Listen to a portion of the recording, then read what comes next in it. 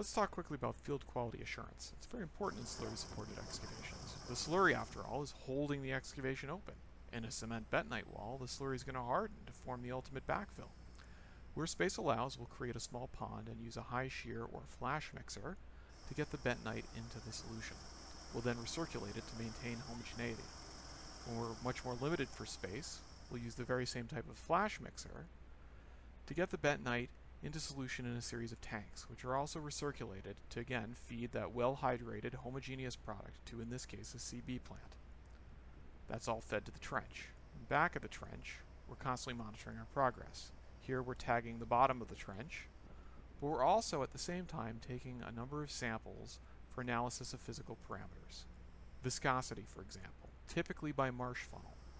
With this test, we're going to filter out the oversized material and time how long it takes a known quantity to go through a very well characterized orifice. And that's going to give us the viscosity in seconds, for example 45 seconds by marsh funnel.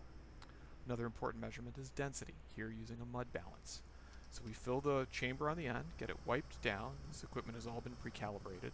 So we'll put it on the pivot, adjust the weight, and read off the density. On some jobs, but not all, we're concerned about filtrate loss. It would be like seepage through the filter cake. So we load a pressure cell with the slurry. There's a known disposable filter at the bottom of the cell. We apply gas pressure, and we take out our stopwatch and time how long it takes filtrate to come through the pressure cell. Back at the trench, in terms of the backfill, we're monitoring a variety of things, including here, slump, using a very standard slump cone. It's not just the amount of slump that's important, but also the consistency of the slump as we go across the trench. We want a very consistent wall. Back at the trailer, there's a variety of other tests, including grain size. And of course, all of these tests are supplemented by off-site testing, compressive strength, permeability, grain size, and so forth. But hopefully this has given you a general overview.